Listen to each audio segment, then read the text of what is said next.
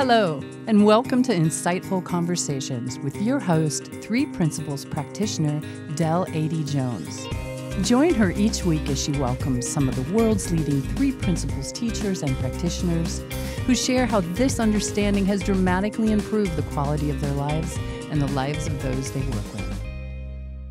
I'm so thrilled to have Terry Rubenstein with me today. Terry is the founder of IHEART and the co-author of the innovative IHEART curriculum. She's widely recognized as a leading thinker, educator, and speaker in the field of mental health and resilience. For over a decade, Terry has taught and impacted countless people through her uplifting trainings, seminars, writings, and online talks. Terry is the author of the groundbreaking Amazon bestseller, Exquisite Mind: How a New Paradigm Transformed My Life and is Sweeping the World, a book that tells the true story of her journey from years of suffering to mental wellness. She is also the author of The Peach Who Thought She Had to Become a Coconut, a series of essays on the power of thought and innate resilience. In her spare time, Terry is a mother to 6 beautiful boys and has recently become a grandmother. Welcome, Terry. Thank you for joining us today. Well, thank you for having me. First of all, I have to say that I absolutely loved your book, The Exquisite Mind. That was one of the first 3 Principles books I ever read, and it was a beautiful story of your personal journey to mental well-being. And also, I love The Peach Who Thought It Should Become a Coconut. Someone recently said to me, we have to read your children's book. Yeah. And I said, I haven't written a children's book. And they said, The Peach Who Thought She Had to Be a Coconut. And I said, it's not a children's book, but they just thought from the title that it was. So I know. It's so funny, actually. When I bought it, I thought the same thing too. And then I read it and clearly it's not. But so tell me a little bit for our listeners, how you first came across the principles. Well, it was probably around a decade and a half now. I feel quite old. And I had been through a particularly challenging time, which I write about in my book. And just to make a long story short, coming out of a really serious depression and nearly losing my life, I had a very serious suicide attempt and I nearly didn't make it through. But when I came out the other side, I kind of had an insight that I wanted to see if I could find my mental health. I knew that there were times in my life that I lived with a high level of functioning. And I wanted to see if I could discover that again instead of going on a path towards medications and psychiatrists and other good things that were being offered me. And through that time, I explored, and I almost felt like a newborn baby that was learning how to walk and talk for the first time. It's almost like I didn't trust what I knew so far, and I was ready to learn afresh. And I had a lot of self-insight. I read a lot of books, met some remarkable people, and I came out of those 6 months, because I gave myself 6 months time period in my mind, a different person. I kind of, for the first time, that as far as I can remember, I felt a kind of deep sense of love for myself, and I felt comfortable in my own skin, and life just seemed simple, and I felt grateful. And all the burdens of the things I thought I needed to change to find peace of mind, like my personality, my past, my family, the country I lived in, my having a career, none of those had changed, but yet I had changed. And it was a year and a half later that I came across the principles. And when I heard about them, somebody had been to a conference and came back to London and was speaking about them. They made sense because they spoke about something that was universally true, principles for all human beings. And I knew that what I had uncovered, the insight I'd had, was I tapped into something that was about being human. It wasn't about Terry or her story or her circumstances. It was about discovering what is innate within all human beings. So when I heard the principles for the first time, they gave me the language and the context to talk about this and kind of make sense of it in a more cognitive way. Yeah. I love what you're sharing because I think sometimes people have the misconception that we teach the principles and you get the principles and now this can change your life. But what you're pointing to is that the principles are happening whether we know about them or not. Exactly. And exactly. So that's a beautiful story. So obviously, I was about to ask you, how the IHEART program came about, but I can see that your own struggle with trying to find your mental health again. I too had a very challenging teenage years and didn't want to be here for a while, and that's why I'm so passionate about bringing this understanding to children or to our teenagers. So tell us a little bit about what was your inspiration for the IHEART program? Well, I think after I discovered the principles, it became very intuitive for me, even though I'd never wanted to be a psychologist or a life coach or, I'd been to many psychologists and, and it was the last profession I wanted to enter into. But this was so alive and fresh for me, and I felt it was something so simple that had to be shared with people. And I really believed it could unlock suffering, especially for people who'd been looking at so many other theories and modalities as I had. So I started to share it under another charity, which was actually a Jewish organization. And I started to kind of just teach and start some classes. And there was nothing in the UK at the time. And nobody else was sharing the principles. Wow. I traveled to the US a few times. I met Sydney Banks, who was the founder of the principles, as well as a lot of the other pioneers. I became close to them. But in the early days, there was no one here in the UK, which is unbelievable to think of now. Mm-hmm. As it gained momentum, it grew into what we called the Innate Health Center. It became a center where people could come and learn in groups or one-to-one about these principles. And, after many years of doing this and it kind of growing, and at this time, thank goodness I wasn't the only one. There were many excellent teachers here and practitioners in the UK.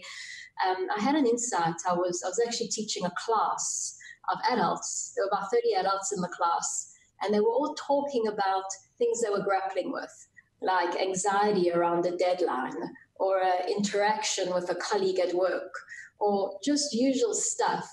And while they were doing that, I kept thinking, when you were 7, the misunderstanding, the source of the misunderstanding, which is why you're grappling with this relationship now, started. It began when you were on the playground and somebody rejected you and you felt that they hurt your feelings and you outsourced your well-being to them. And I could see that all of these started when we were kids. And I felt we have to get to the kids. We have to get to the kids because by the time we're adults, we've been so conditioned to think in a certain way. So let's start earlier. And that was really where the inspiration came. And almost at the same time, serendipitously, I was invited into a school to teach. We were asked to go into a secondary school, a high school here. And we didn't have a program or anything. We just went in blind and kind of I don't know, you said we winged it. We made it up as we were going along. Mm-hmm. But I realized at that time that we needed something clear that kids could relate to. It wasn't like nebulous. That was very clear and articulate. It was engaging. It had the right pedagogy, teaching style.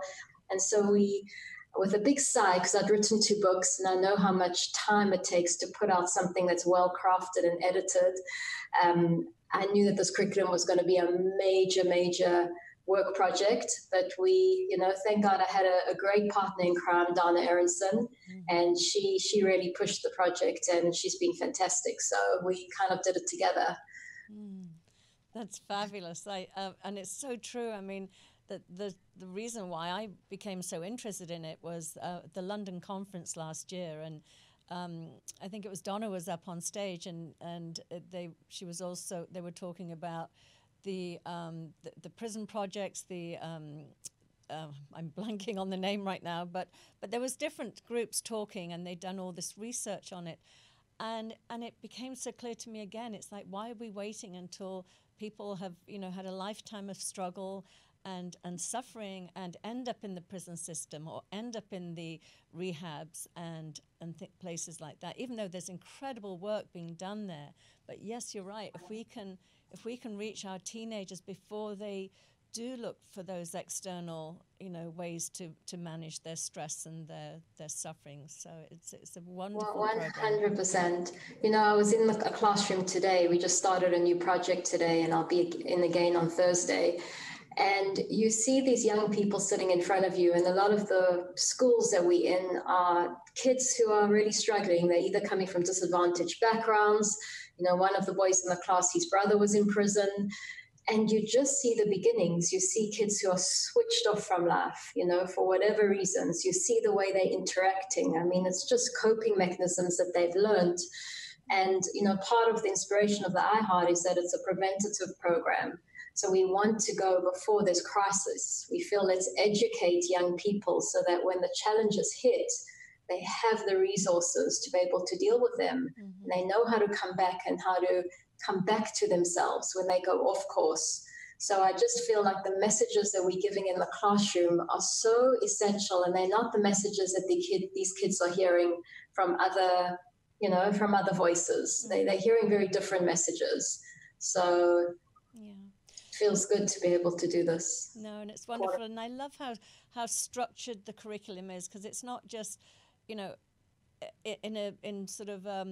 way in which it's easy to digest and understand by the students, but you also have to get into the school systems. You have to be able to present something to the the principals and the teachers, so that they can understand what it is we're talking about. Because so often in the three principles, we're like, well, just say whatever's coming up in the moment and just go for the feeling. Yeah.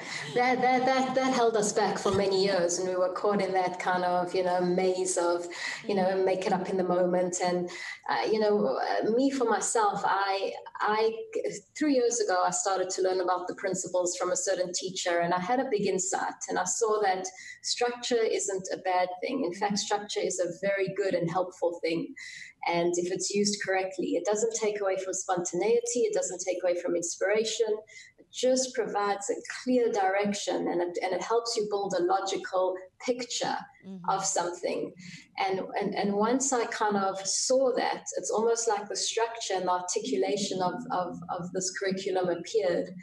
And I think it's beautiful. Today I showed them the whole layout of what we're going to cover from beginning to end.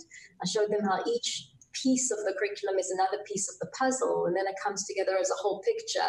Once you have that whole picture, you see, how does this apply now to this area of my life, this area of my life.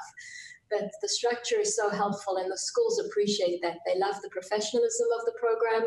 They love the fact that it makes sense to them. We can, within, a 20-minute discussion with them, explain why it's so helpful, how it uncovers resilience in young people, and why it has impact.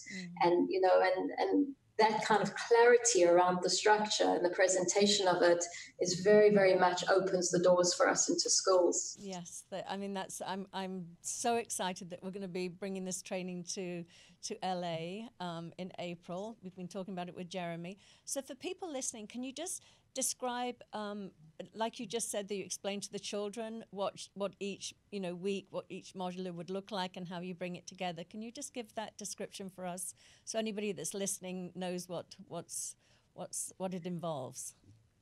Well, we have like a foundation of about 7 sessions, which we call our foundation sessions. Today I did the first session to this new group, and the first session is actually just called "What is IHEART?" And how can it help me? And that session is very much just about presenting what IHEART is. We have an animation which shows an overview of it. We show them an impact testimonial video of other kids who've done it and how they've benefited. We give them worksheets where they circle things they want to learn about, and we show them kind of an overview of the whole program. So when they go out, they feel like, yes, we know what this program's about. By the way, the program's been updated already 5 times, and I'm doing a major update this term, and it's all based on the feedback that we see. If I feel like certain parts of the program aren't making impact, or the kids are switched off, and it's not so easy to switch on kids when you're going into a classroom situation. They're not like adults who've come and said, please teach me. So it has to be super engaging and feel like it's relatable to them. So that's a constant progression for me in terms of constantly updating the curriculum.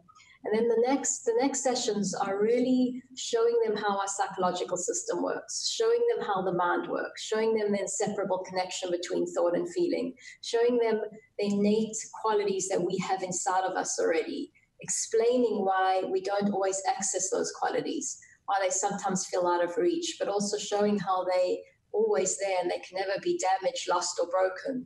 We've got a whole session on those qualities. We've got a whole session on the inseparable connection between thought and feeling. We've got a whole session then on the power of thought, thought as a power, as a constant. We've got a session. So we're slowly building all the blocks of how this incredible, intelligent psychological system that we kind of born with and born into, how it works. We show the logic of that. We show the logic of how it doesn't work.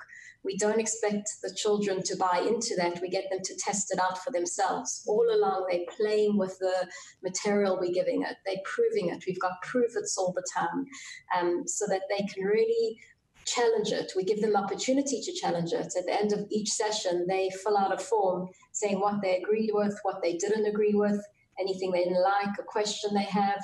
So they get to really give us the feedback after each session.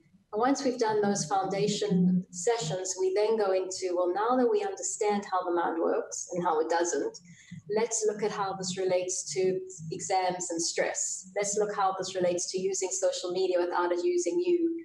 Let's look how this relates to appreciating difference. Let's look at how this relates to self-image and identity. We call that labels off of jars. Let's look how this relates to habits and compulsions. Let's look how this relates to dissolving the barriers to learning and motivation. Those are all different lessons we've got. They kind of are implicational, the practical kind of part of it.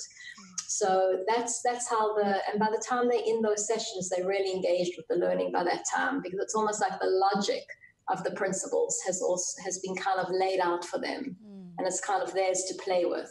Yeah. So I love that. That sounds so exciting, and I love how interactive it is too. And they have a real part in how the, you know, like you say, seeing it logically, that it's not something they just have to sit and listen to and be taught and told to believe, that they actually get to interact and prove it for themselves. And the other thing I wanted to ask you is some of the success stories, because I know that for the last couple of years you've had a company that actually is doing research on. Can you explain more about that? So the research has been a very big area of growth for us, and a challenging area for us. There have been a lot of challenging areas. So, you know, this has been probably the most challenging thing I've ever done in the last 15 years of this work, because it's one thing to know your craft or be kind of not an expert, but really know what you want to teach and share. It's another thing going into the world of education. You know, in the world of young people, that wasn't our area. So we had to get very upskilled in that. And then the other thing we had to get skilled in, and we have a lot of advisory boards, is the research element, because it's very well for us to say we think our program's fantastic, but people want to see evidence that it works. And we want also that evidence, because we want to see it's working. Otherwise, why are we doing it? You know, we're a nonprofit, so we exist to create impact, not to make money for ourselves. So if we're not making impact, then, you know, that's not good. So the research has been a constant learning curve for us, and we have always evaluated from the very beginning our programs. The kids always do a pre-evaluation and a post-evaluation, and that data has been analyzed, some of that data by analytic companies, and we've also got qualitative questions we ask them. We have 3 strong questions at the end, and we also take some video testimonials. But we actually needed to get to the next level of research, and we recently won a grant from the National Lottery. They actually want to help us develop some of the weaker points of IHEART, one of which is the research, because they want us in 9 months' time to apply for their big grant. They've got a very, very large grant that you get over 3 years. And one of the areas they identified that they wanted to help us strengthen was research. So they gave us a grant, you know, a good amount of money, and we've now teamed up with an organization called Innate, which has the biggest database of young people, I think, in the world. It's like 250,000 young people are on their database, so they can do control groups and all kinds of things. And today, for the first time, we went in, and instead of having paper evaluations, they've given us tablets, and each child had a tablet, and it was uploaded, the survey, they filled it in, and it goes straight through to YouthSite, and they're going to, over the next 6 months, I think it's about, I don't know if it's 500 or 500 to 700 kids, they're going to analyze that data for us and do control groups. So it's going to be a very, very well-researched piece of work this next term of IHEART teaching, which is fantastic. That's wonderful. Can you give us some of the statistics? I know that areas such as bullying and even just the results within their schoolwork, I know, have improved, and interpersonal relationships. Can you tell us a bit more about that? I don't at the moment in front of me, just because, but some of that is available on our website. If people want to look on the IHEART Principles website, we have published that. I don't have the figures in front of me, but for sure we have seen, some very, very promising initial results. There was a school that we've worked in. One of our practitioners, John Scott, worked in a PRU unit. So it's basically a unit that children who've been expelled from school, they've been kicked out of school because of behavioral issues. Instead of it's one step away from going into juvenile detention or prison, they go into the school. And John worked there and he did incredible work with them. We actually now going to be working 1 day a week in the school for the next 3 years, because there's a mayor of London called the Young Londoners Grant, and we got it. It was a very big grant. And we get to work in 3 schools over 3 years in these 3 schools, and this is one of them. And they did their own metrics. They've got very, very substantial metrics they have to do because of government funding. And they found that the IHEART program had significant results in also the level of attendance, because these kids don't pitch up at school. They just go missing. The level of attendance, the level of being able to just be in an interaction without getting violent, a whole bunch of, metrics in terms of behavioral metrics that were very, very powerful, which is why they wanted us. They kind of co-went for this grant with us, because they wanted us to continue. They want to embed it in the whole school. So we have had in certain schools, and particularly quite interestingly in schools where the children are really struggling, even more than when they not so much, very, very promising initial results. So, yeah, that's wonderful. I was sharing with Jeremy that one of the things that we deal with here in America is, when I first moved here, or when my children were young, we would have earthquake drills. I'm in California, so it would be how to deal with an earthquake. And now, what is so tragic is they teach our young children in schools how to deal with a mass shooting. How to, lock down, protect yourself, what to do in that situation. And, I know as a parent, the stress that puts on you as a parent to wonder if it's ever going to happen in your school. And I just feel very strongly that if this was taught in our school systems, there would be a dramatic decrease in that type of violence. And the stress, as I say, that the other children are having to endure, knowing that, we just had one in California, in Los Angeles a couple of months ago. Everybody's, it's like, it's not if it could happen in your school, it's when it's going to happen in your school is the general attitude now, which I think is so painful. Yeah, it's interesting because recently in the class, I asked one of the students to come up and volunteer. It was actually a stress session. So they kind of come up with a balloon and we do a whole thing on the poster on the board, and I asked him for an example that seems to make him feel stressed. And he chose terrorism because, it's also quite like on kids' minds here in London. There was just recently another terror attack on London Bridge. And we put it on the chart because that's what we do. We put it on the IHEART poster. And, I said something to the children. I think they were quite shocked that I said this. I said, but, how do we learn how to deal with the fact that we don't live in a world that's guaranteed safe? It's not, there are dangers and there are things that could go wrong. There are shootings, there are terrorism acts. So how do we find well-being in the face of that?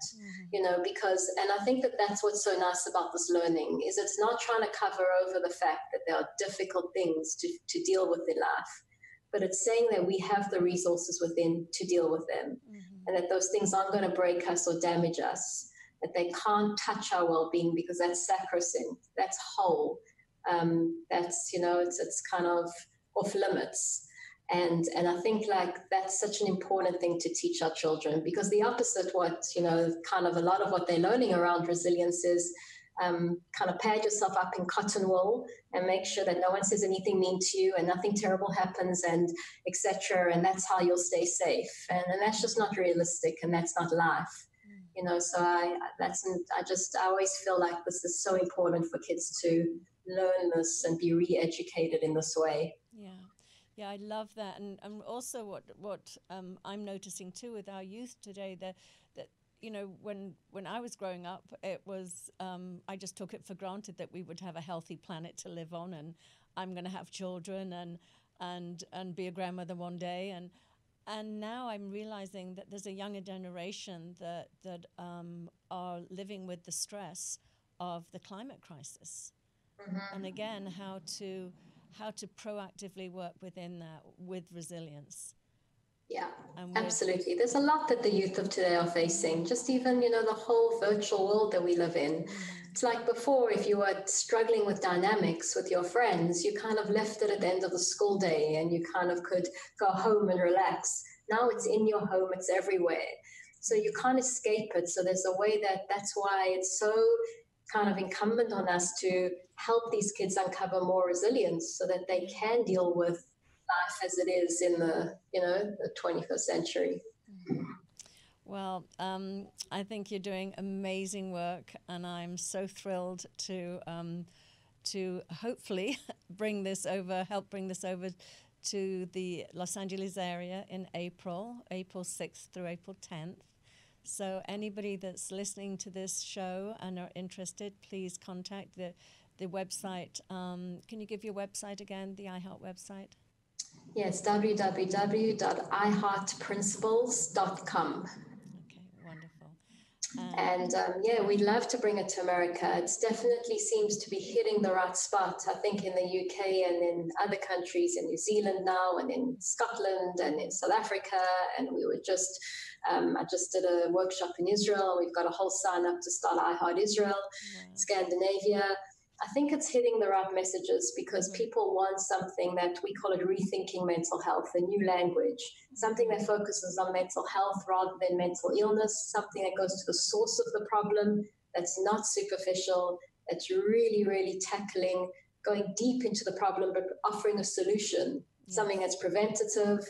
And for me, it's such a hopeful message and such a hopeful learning for young people.